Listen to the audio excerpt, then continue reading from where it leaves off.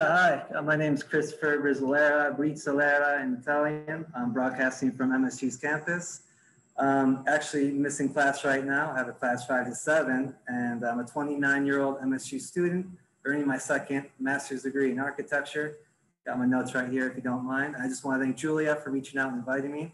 Really appreciate that, and I'm glad to be able to talk about my campaign to all the Democrats in the Gallatin County. I understand we'll be talking about housing, climate change, and income inequality, all of which I have written plans for. This is a binder I came up with. It's all on my website as well, over 50 pages. I come up with the proposal every week.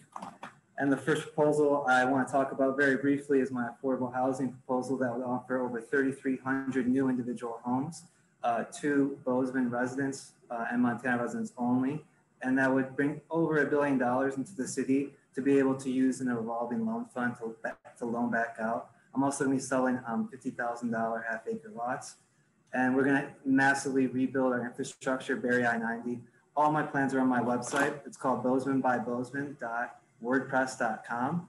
The reason why I have to be bozemanbybozeman.wordpress.com is I'm spending no money on this campaign. I accept no donations, and I cannot, be given any money or anything like that.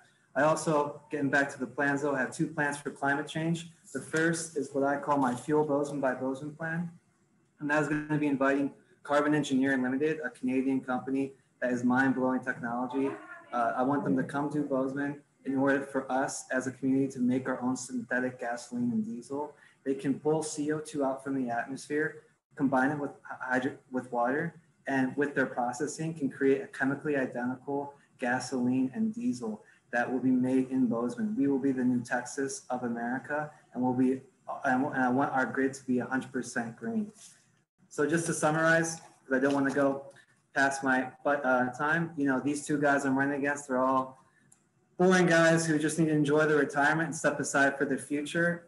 We're closer to 2050 than to 1990s, and they don't understand this. If you want real change, if you want Bozeman to run off 100% renewable energy grid, and if you support giving $50,000 half-acre lots back to the people that used to call this city their homes, after we raise the minimum wage to $22 an hour, then please vote for me and let's govern Bozeman by Bozeman. Thank you very much.